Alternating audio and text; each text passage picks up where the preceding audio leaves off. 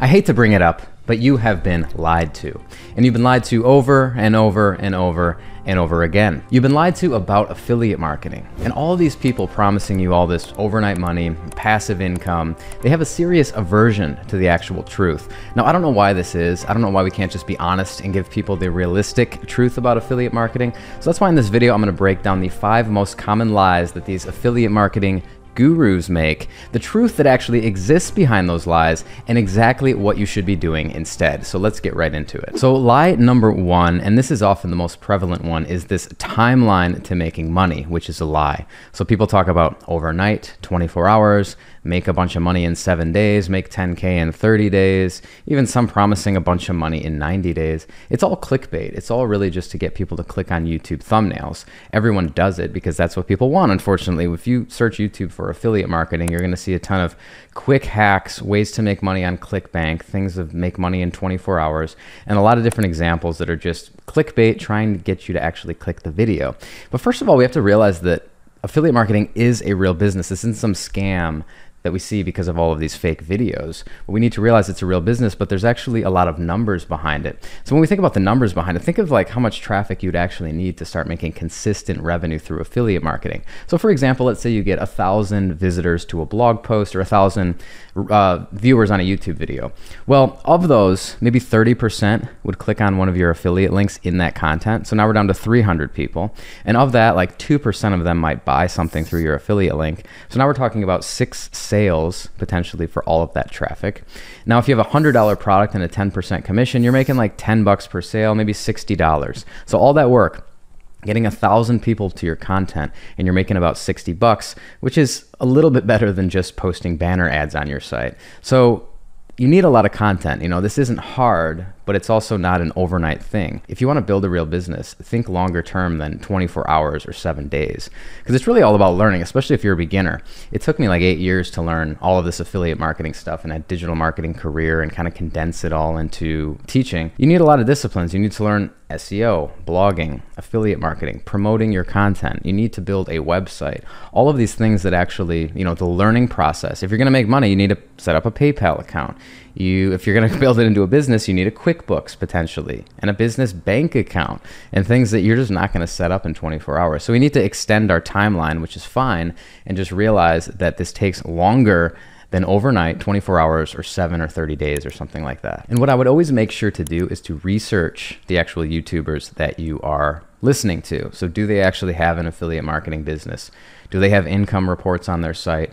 Are they actually making money, or are they just making like a few $1,000s and then making a ton of money on YouTube promoting how they made a few $1,000s, right? So if you want to learn from, you know, the best, make sure they actually are the best and can back it up with good revenue. You know, my blog's made over $1 million for the last few years. And, you know, we posted income reports on my blog. Now we do it more on YouTube. We talk about the strategies and all of that. So just do your research on who you're listening to, because most YouTubers that talk about affiliate marketing don't make more than like $10,000 a month actually doing affiliate marketing. So lie number 2 is that affiliate marketing is passive income. So everyone wants passive income, you know, make some money, do nothing, go live on a beach somewhere, sipping Mai Tais, check on your computer once a month.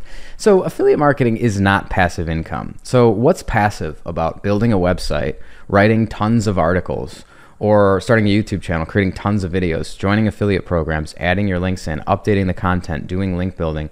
All of those things aren't passive. Now, it can become passive, but it takes real work up front. So, you know, I think passive income is kind of like gardening. So you start in the spring or maybe in the early summer, whatever the, you know, plant is. You have to put it in the ground, you do all of these things, and then you have to actually water it, put it in the right spot, make sure that it's growing. You can't just be stagnant and do nothing, or it won't grow. So passive income is kind of like that. Like there's nothing 100% passive. You have to actually put work in. With blog posts, it can be quite passive, because if you start ranking for a really valuable affiliate keyword, then you can maintain those rankings for years and not do a ton of work. So it's just like, yes, you're not getting an hourly wage with affiliate marketing. You can make affiliate sales while you're doing other things, so that can become passive. But we need to realize that passive income isn't always what it's cracked up to be. Like, active income can actually be a good thing. If you put work in up front, and it's going to take a lot of work, you can get the reward later when it's not attached to your time. So it can be passive, but you really, to understand how this all works, make sure to click the link in the description below, watch the free masterclass, 80 minutes of training on, how to start a blogging business doing it this way, just to see if it's something that you're interested in. I remember learning about passive income back in like 2008. I didn't take any action for 11 years because I didn't actually know what to do. So really, when you think about this passive income in this world, yes, it exists, but it requires a ton of work up front.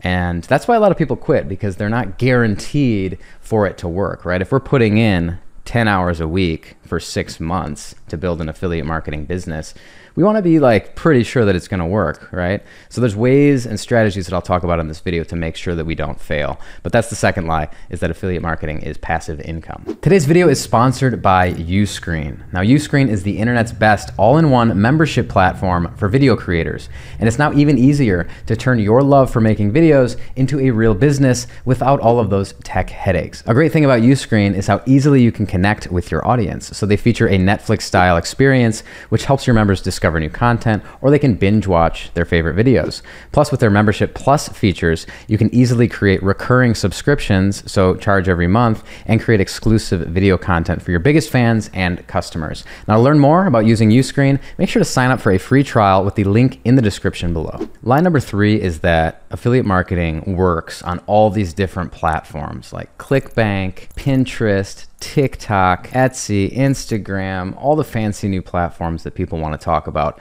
Again, this is clickbait.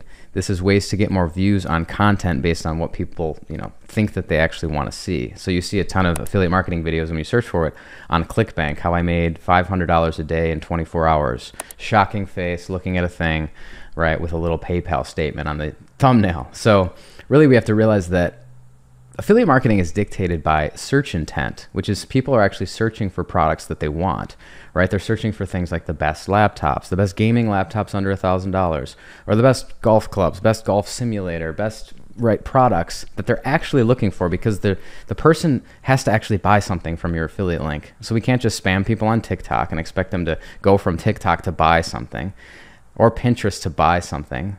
Right? We have to actually realize that affiliate marketing lives on search intent driven platforms, which is Google and YouTube, the two things that have been around for a really long time, that people are actively searching for information on products. So that's the first thing. And the thing is, work is required to create blog posts and YouTube videos, right? Everyone has the dream that they're gonna create an Instagram account, post some pictures of themselves or like on a beach somewhere, and then think that through some type of affiliate marketing scheme, they're gonna promote hotels or offers or make a bunch of money on a platform like TikTok or Instagram. That just doesn't exist. To make real like business money, like over $10,000 a month with affiliate marketing, it needs to be on Google primarily through a blog, because that's where people search for products and information, or it can be on YouTube second. Both require real work. Both require you create actual articles or you create actual videos to do this, not just some hack on Pinterest or using ClickBank or Instagram or TikTok or something that seems cool and seems fast, but actually doesn't work. Line number 4 from affiliate marketing gurus is that you can choose the perfect niche. Even if you have no experience in it, even if you've never heard about it, just because it's in some SEO report and it looks good, you can choose the perfect affiliate marketing niche and make a ton of money just because you chose that perfect niche. I get that question all the time. What's the most profitable one? Even if you had nothing to do with it, what would you actually start a blog on or YouTube channel? Is it luxury watches? Is it finance? Is it credit cards? Is it crypto? What is it? Well, here's the thing. You can't base an entire business on an SEO report. Right? We can't just look at Ahrefs and then make entire business decisions based on one thing. SEO reports are cool, and then we can see what keywords we can potentially rank for, and it's really valuable. But we need to realize that this is a real business. We need main, business drivers behind this, like the ability to pivot, the ability to build other revenue streams outside of just affiliate marketing. And that requires us not creating some tiny niche site in one tiny specific area, but a broader vision to create a bigger business. So for example, you can do this with a personal brand, because a personal brand can be a website with your name on it. And through that, you can pivot into all kinds of different content, right? You can talk about different things. So for example, you could start in one broad niche and then niche down over time. And that allows you the freedom to pivot and not have to choose the perfect tiny niche, perfect website name at the beginning, because when we're beginners, it's a lot harder to do that. So for example, let's think about fitness, for example. I have students that have asked me about this. So they want to start in fitness, right? Fitness is very broad. It's kind of like saying health and wellness. So they were going to write articles about like the best fitness tips for beginners or how to become more physically fit. And I said, well, that's a super broad niche. That's just too broad. What we have to do is sub-niche down and write about things that have physical products that we can actually buy and make affiliate revenue from, and also informational articles. So niche down, when I think about fitness, you could talk about an entire website or an entire, silo of content around protein powder could be one. The best for weight loss, for weight gain, for women, vanilla, chocolate, flavors, all of that. You can write probably 30 to 50 articles just about protein powder itself. Or like intermittent fasting is another aspect of fitness. Or like back workouts, build a bigger back, right? These are all sub niches within fitness. Now we don't have to choose the perfect niche at the beginning. We don't have to say, I'm going to create an intermittent fasting blog and then you call yourself the intermittentfastingguru.com, because then what happens if you write a bunch of intermittent fasting content and none of it actually ranks, right? Because that is a possibility if we go too narrow. So we can start with a personal brand and we can do some articles on like protein powder. We can do a few on intermittent fasting. We can even do a few on workouts, and then we just start to see what works. And when Google starts rewarding our content, we get out of the sandbox, then we can start honing in on what our actual sub niches are, because you don't have to choose the perfect niche at the beginning. It's actually impossible. So really people want to choose just a random niche that's not attached to their identity. They don't want to put their face on the website. They just want to create some hyper-specific SEO niche site based on an SEO report. And that is possible. I'm just saying that it is a lot harder to do that than actually giving yourself the freedom to pivot and choose and try different things. Now, people want to go into random niches, right? Now, you don't have to be an expert in the niche that you choose, but you should have some knowledge of it. That is actually an advantage to choosing the right keywords, to understanding new products that are coming out in the market that you can write about. So you can, you want to go after something that you know some stuff about. You don't have to be an expert, but you have to realize that, this is a topic that I could write not just 5 articles on, but maybe 20, 30, 50, 100 over the course of the next year or two. Which brings us to line number 5, and that is high ticket affiliate marketing is the only path to make money.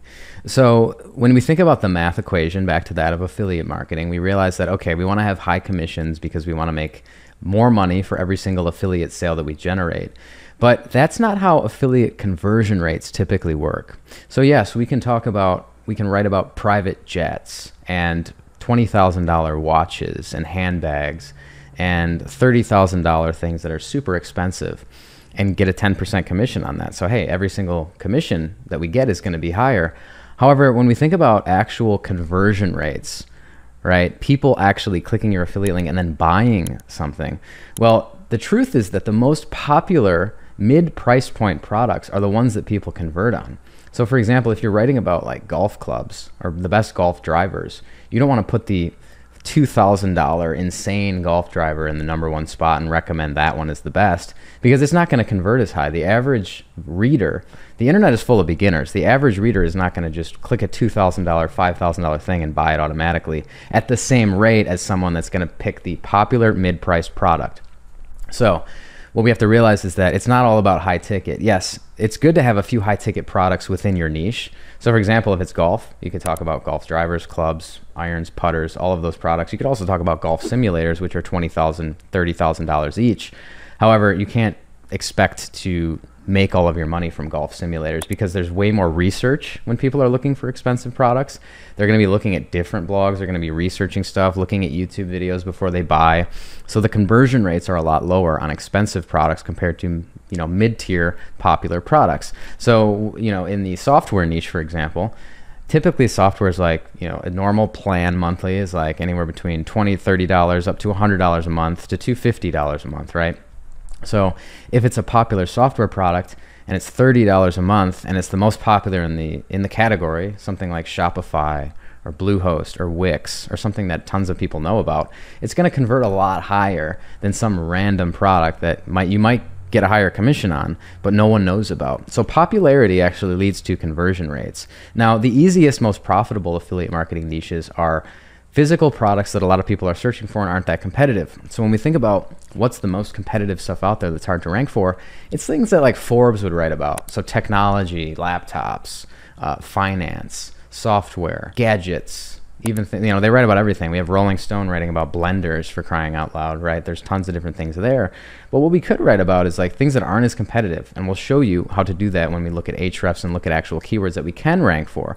But we have to realize that high ticket isn't everything. You need to diversify your revenue streams when it comes to affiliate marketing. So we can't just rely on one article to make us all our money. If I was just worried about a couple articles to make all the money for my business, I'd be really concerned if the rankings fluctuate or if there's a Google core algorithm update and we go up or down. It's like, that's too reliant on algorithms. So we need to, one, diversify our affiliate programs. So we're ranking for lots of articles over lots of different sub niches with lots of different content if we want to build a sustainable business, right? And then we also want to have a plan to diversify our revenue outside of just affiliate marketing. So that's like ads, courses, sponsorships, lots of different revenue streams to create a diversified business. So high ticket can be a thing that you do, and there should be a few articles that you can write around high ticket products in your niche. But again, it's not the best path to making real money with affiliate marketing. All right, so we covered the 5 lies. So what do we do? What do we do instead? Well, we have to realize this is a real business, and you actually do need a website. That's another random bonus lie there, is that you can start, you search affiliate marketing without a website. You don't even need a website. You can do it for free. You need a website. So to start a website, I recommend you do WordPress, because that's basically the best content management system out there. WordPress.org. You could use a web hosting like WPX, which I recommend because they have super fast chat support, really good site speed. It's probably the easiest one to use. Most people out there recommend other older ones because they make more affiliate commissions, but I just recommend WPX. And you want to spend the first few weeks just really thinking about and planning your content strategy. So before you even create the site, you want to think about doing this keyword research, figuring out, your strengths, your personal brand, what you have a little bit of knowledge on, what you could write 20 to 50 articles on over the next year or two. Really just start thinking about that and really planning. So let's get into a little bit of Ahrefs, keyword research, and understanding how to find different niches that we can write about when it comes to making affiliate revenue. So I'm in the Ahrefs Keyword Explorer. I'm going to put in the word best, which signifies the search intent of somebody buying something. So we put in best. Best by itself doesn't really mean anything, but what if I put in like best patio? Best patio doesn't really mean anything by itself, but we're doing that because we want to do the matching terms tool, which shows us every keyword out there that we could write an article about that includes the word best and patio and other keywords too. So we see there's things like best patio furniture, heater, umbrella, umbrella for wind, furniture covers, outdoor fans, plants, chairs. Look at all these really good keywords that we could write about with low difficulty scores. So keyword difficulty is a number from 0 to 100 based on how difficult it is to rank, which meaning there's more authority sites, more links pointing to these other sites that already wrote the article. The lower the number, the better. So you can see that like there's basically 50 articles right here, maybe 30 if we eliminate some, that could be good articles to write if you're writing about things like outdoors, patio, barbecue, backyard parties, all of that kind of stuff. So there's a good just example of finding really easy keywords that you could rank for. I put in another one here, best sauna. So there's tons of sauna products, right, for affiliate revenue, and they're pretty expensive. You have home sauna, infrared, sauna blanket, outdoor, portable, at home, lots of different stuff here, and that's really low competition. So that's another good one. And remember, we're always writing one article for one target keyword, but saunas is another good one. I put in another one here, best blender, to find keywords, and we can see like best blender, smoothie blender. It looks more competitive though. Like best blender has a 50 keyword difficulty. Yeah, there's some random ones that we can find, but it's a little bit more competitive because like I said, all these big media sites are writing about it. If I click into it, I can see that these are the top 10 sites, but there's like Food Network, Good Housekeeping, New York Times, right? So some of these things based on technology are a little bit harder to rank for. So if it has a high keyword difficulty, you know that it's going to be harder for you and you should probably avoid it. But there's also ways to find, easier opportunities that might be hidden in plain sight. So for example, I put in best camera. Now it looks really hard because it's like 59, best phone camera 79, digital camera 61, really competitive, lots of sites. But there's a lot of different cameras. There's a lot of different keywords probably out there, longer tail keywords. So what if I drop the keyword difficulty to just under 20? So things that are actually easier to rank for. And we can see there's actually a lot of different camera articles and things that we could write for affiliate revenue, like best camera for YouTube, cellular trail camera, wired security camera. Those can be really expensive. cellular game camera, camera for sports. There's literally tons and tons of articles. Bird feeder camera, camera straps, motorcycle, beginner film. It just goes on and on. So if you drop that keyword difficulty down to a reasonable level, like under 20, you begin to find all these long tail keywords that you actually can make affiliate revenue on. But you'll see it'll take a lot of articles to write, but you absolutely can rank for them. And the key is to cover one area really well and blanket that topical authority for it. And again, I put in best golf or cover the golf example, but it's super easy because it's just the easiest example. You can see here's like 20 to 30 articles that you could just immediately write, and the keywords you could go after: shoes, balls, clubs, bags, rangefinder, shoes, irons, drivers, grips, all that stuff. We could even do like golf simulator, and we can see how that one is. So we could say golf simulator for home, at-home golf simulator, best projector for golf simulators, indoor golf simulators, budget golf simulators. So there's even 10 to 20 articles just in the golf simulator category that we could write. So if I wanted to become the golf simulator expert, I would write like 10 to 20 of these product-based ones, right? Different types of products, home, budget, projectors, whatever you need. And then I create 50 probably informational articles about how to use the thing, how to set it up. Just we want to have a lot of informational content to support these affiliate articles, because that's another truth. We can't just write affiliate articles by themselves. We need supporting informational content, and actually more of it than the affiliate articles themselves. So again, it's a numbers game. It takes time. It's not impossible. You just need to know how to spot the opportunities and know, the strategy of actually what to do and how to write the content. So when it comes to actually writing the content, so we have a list of like 30 keywords. That should be the goal. When it comes to like writing the actual article, we have to realize you don't have to be Ernest Hemingway. You don't have to be an amazing writer. This is pretty much a science, not an art form. And there's a clear formatting and a way to write it in a way that Google likes and a way that AI likes. So you're going to use AI when it comes to blogging, but maybe not how you think. So not like ChatGPT or writing all the stuff for you. But what you can do is use a tool like Surfer SEO, which gives you all of the semantic keywords that should be in your article. So what they do is they scan like the top 30 ranking sites, and they see, hey, here's all the different random words that they have in here. Since Google can scan text, and they are getting better and better at understanding the contextual relationship of every single word in the article, the links pointing to the article, internal links, all of that stuff. So it's more of a science than an art. What we need to do is create a standard operating procedure for your content creation. So you don't just sit there with a blank page and write the perfect article in the course of 2 weeks. We need a standard operating procedure, like what I call a content assembly line, to create things a lot faster. So what you can do here is use like Surfer SEO or something like ClearScope, which gives you all of those keywords in a rating system, so you know that your content's actually good for SEO and for the robots, right? And then you want to write really good content for human beings. So that's things like interesting intros, hooks, statistics, things that people find interesting in the introduction and throughout the article. So we're writing for humans first, and then we want to have good SEO scores as well. But it's more of a science than an art. So let's look at some examples. So for example, here's one on my site, just the 21 best online course platforms. So we have, some keyword SEO stuff in here. Like we have the target keyword here in the first paragraph. We have a simple 5-column section here. You can create something like this with like cadence or cadence blocks. Really easy to just say, hey, put 5 columns here. This is an image base. This is text. This is a button. And you make it like that. Now you don't even need to create that at the very beginning. Yours can be all text based. But then we have an introduction. So every blog post needs an introduction. So, I have some statistics here, some internal links, some interesting stuff on our background. And that I have a video, which is helpful in the front. A little bit of an old video, as you see. Probably need to update that. Then we have the first H2 heading, which is really important. So H1 is the title. The title is this. This is the H1, which is the most important, the title. And the second one is all the H2 headings. So the first, the H2 should be, what are the, plus your target keyword, best online course platforms. Then we lay it out in this format with H3 being the actual answers to the question. So this is an H3 heading, which is what Google likes to see. And then we lay it out. Now I created this section recently, right? This wasn't always here. In fact, I've updated this article a lot over the last couple of years. But then we just have a section with a little bit of information about the first brand, some pictures, their pricing plans, what people are saying about it, some features, the user interface, pricing, what I like and dislike, and then a button, right? And you can see this is pretty long because, like, again, I've updated this a lot over the course of the years. But then there's a button, then there's number 2, and it's the exact same format down the list for every single product, right? This is a science, not an art. It's a way to do it, and in the same way every single time. So we want to have good experience-based stuff on the products, and it's formatted the right way. So we can see a couple other examples, like this is by jessicalaw.com. She's one of our blog coaches. 7 best SERP tracking tools according to SEO experts. So the design's always going to look a little bit different, but the same principles will apply. There's an introduction.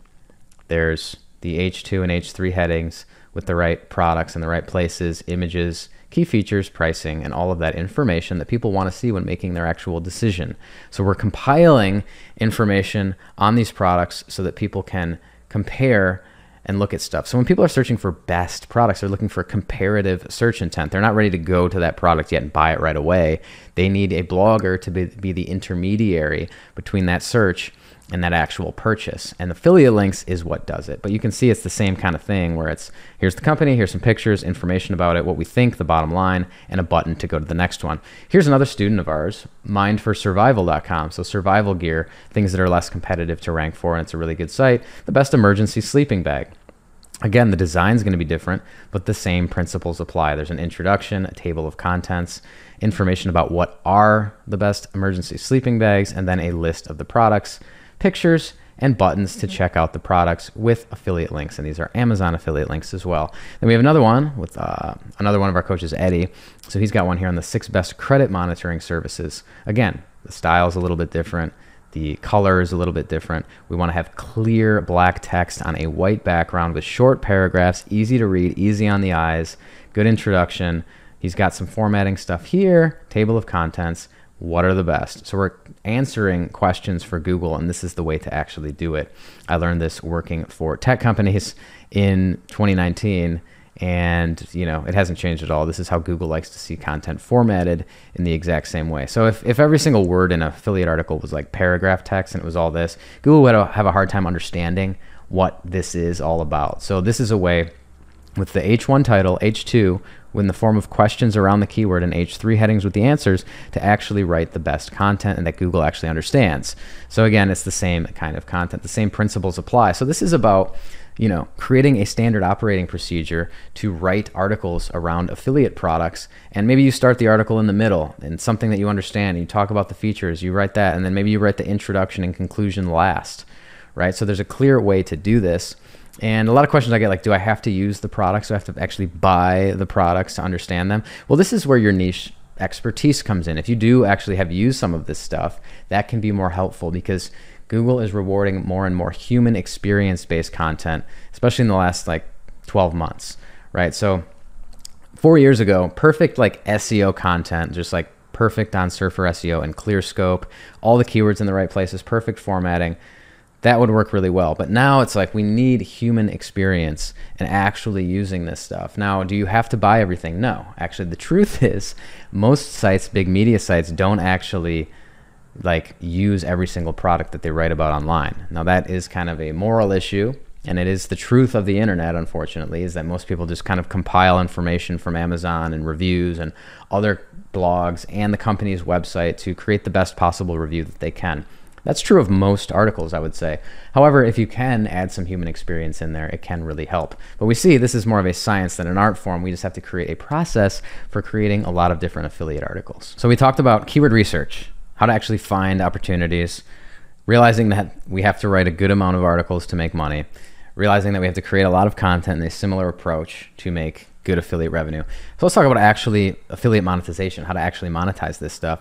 We need to realize that affiliate marketing is simply a byproduct of your content and link building efforts. So to make a real affiliate marketing business happen, you need to get a lot of traffic or views on YouTube videos. We're talking specifically about blogging in this video, but it's a byproduct of content and link building to actually get that traffic. Because affiliate marketing is really easy. You create the content with just simple links, no affiliate links in your content.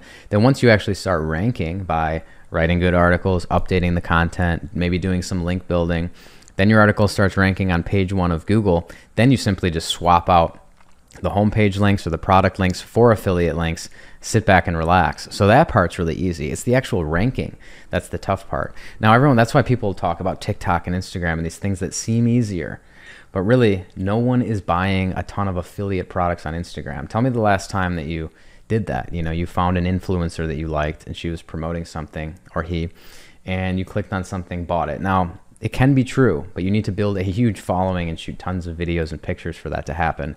Same thing with TikTok. They really limit the amount of outbound links you can even put on TikTok accounts. They want to keep people on the platforms, not through affiliate links, which is why you need a website. You need to rank content on Google and on YouTube to actually make real affiliate revenue, which actually takes time. And there's really nothing passive about it, but remember, that is actually okay. If we want to build a business, we can't just sit back and do nothing. Another truth is you need to join a lot of affiliate programs, not just one or two that people say on YouTube. Like, I did this one program with ClickBank, I did this hack, and then I made a bunch of money. That's not how a real business works. You need to aim to join like 20 affiliate programs, 30 affiliate programs. I've joined over 300 affiliate programs for my blog, adamandfred.com, over the last 4 years.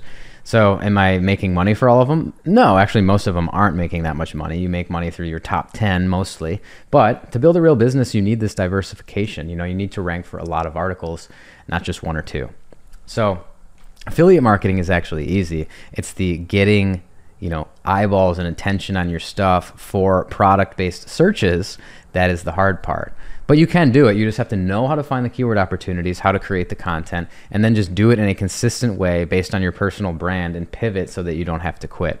So here's what you basically do. You can write these articles for these best transactional affiliate keywords and just add in homepage links or product links, no affiliate links yet.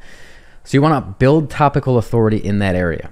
So again, if we're writing about saunas, we want to write 10 articles about all those different products. And then we also want to write 20 to 30, 40 articles just about informational content around it, how to use it, tips, how long to be in there, whatever those informational keywords are that you can also find with Ahrefs. So you write those. Work on getting some backlinks. This is the biggest thing that bloggers and affiliate marketers are scared of, is like actually doing some outreach and getting backlinks, because it's kind of scary. Like, we can just sit behind our computers and write affiliate articles all day, but if you don't get any backlinks and your domain rating is 0, it's going to be hard to start getting traffic. So that's why I always recommend just start doing link building immediately. I have other videos on that, but just start doing it right away when your website's up. You don't have to wait till you have like 10 or 20 articles or anything like that. So if you get some backlinks, you start updating your articles, making them a little bit better, rewriting the intro for human beings, adding a few more products to that list, making it better, looking at the competition, seeing, is mine as good as this? Is it as long, as in depth? Is it better or worse? And just going from there. Then once you're getting traffic, that's when you can actually monetize with affiliate links. So then you search for the affiliate programs, you join them, you swap out the links. You can use a tool like Thirsty Affiliates, which organizes and categorizes all your affiliate links in one place. And it's really simple. Then you can just make sure to monetize the top 3 at least of an article that's ranking. You can monetize them all over time, but the priority is to monetize the top 3 products that you're writing about in a specific article. Then you can always negotiate. I have more advanced affiliate marketing videos on negotiation, which is a major part of affiliate marketing. So you can get higher commission rates. Let's say you could go from 8% to 12 or 15% by having a conversation with affiliate managers. If you're in the power position and you're ranking for content, that you can then get a better IO, or what's called an insertion order or contract, to make higher commissions than the general public can. Now you have to realize this is a real business, right? So you have to treat it as such. It's not overnight. Also, don't be lazy. Don't sign up for just Amazon. You can start with Amazon because it has everything, but you also want to diversify and join the actual programs themselves. So if you're writing about the best basketball hoops, start with Amazon, put links in there, but then you can join things like Dick's Sporting Goods or other programs to get higher commission rates than Amazon. So ultimately, in the end, that's a lot of information, but YouTubers and gurus, they think you're lazy. They think you don't want to actually work on a business. They think you want to make passive income overnight, which is why when you search for affiliate marketing on YouTube, you get a ton of bad advice. So if you want to treat it like a real business, make a real business for yourself. I don't care what kind of business it is, but the way to make 6 figures to 7 figures over time is by building a business for yourself, and you totally can do it. You just need to know how. So if you're interested in learning more, how I did it, how I built my blog to 7 figures, make sure to click the link in the description below, sign up for my masterclass, 80 minutes of free training. Please like the video, subscribe to the channel, and I will see you in the next video.